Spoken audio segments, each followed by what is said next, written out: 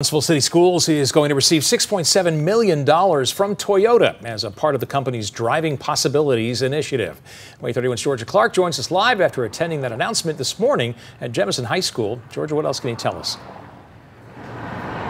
Well, that $6.7 million will be spread out over the next 5 years, and in the first year, $2.9 million of that will go to the Huntsville Chamber Foundation. That money will then trickle down to the Huntsville City Schools Career Tech Institute that will open in 2025 and the new Teacher Center.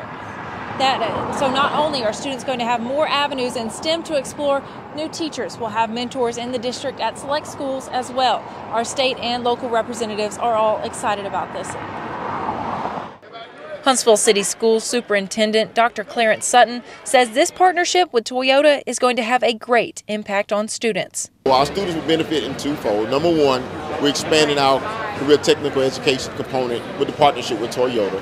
And number two, we're mentoring and supporting teachers in the area of STEM. So our students will benefit not only from our teachers, but the opportunities they will receive from this partnership. With the new Teacher Center's involvement, teachers in math, science, and other STEM programs can be mentored and trained right here in Huntsville.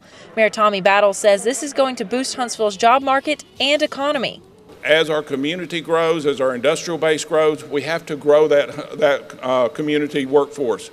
And having centers of excellence, having employees who are well-trained, who are educated right here in the Huntsville City School System is going to make our community prosperous for years to come and make our economy grow.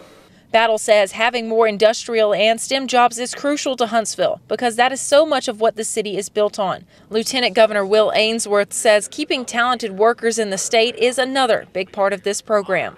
That we keep the talent in Alabama. And so, I mean, obviously we've got some of the greatest companies in the world right here. Toyota being involved is one of them.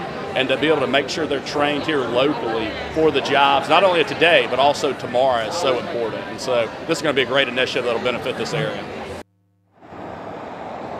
Until the Career Tech Center is completed, there will be a modified program here at Jemison High School, and 70 new teachers will be mentored at Jemison and Lee High School over the next year. Georgia Clark reporting live, WAAY-31 News.